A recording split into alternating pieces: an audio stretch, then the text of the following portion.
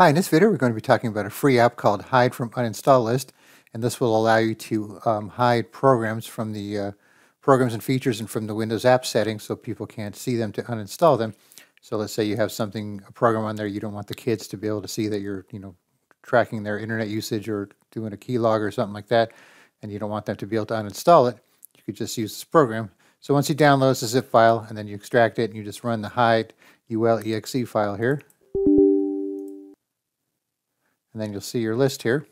Anything that's checked is shown. So here we got 7-zip, Acrobat, AnyView, 7-zip, Acrobat, AnyViewer, and then same here, just like that. So let's say we want to hide this CPU ID.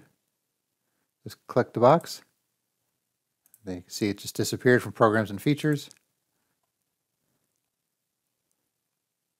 But for the Windows settings, you usually need to go back into it. So out and in. Now it's gone. So now if we want it back, check the box. It's back there. Go back in here.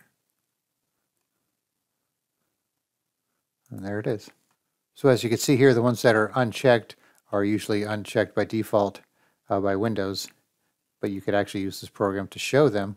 So let's say the 64-bit HPC I/O components, check that.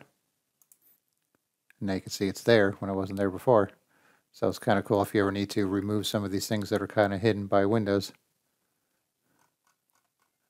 All right, so I'll put a link in the description. You could download it yourself. Nothing, like I said, nothing to install, just run the executable and you could hide your programs. But I would make sure you keep a copy of this app handy, because if you uncheck something and remove it, then you want to put it back in the list, you're going to have to find another way to uninstall it.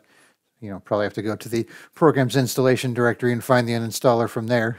So, like I said, just keep it handy in case you need to revert back. All right, thanks for watching, and be sure to subscribe.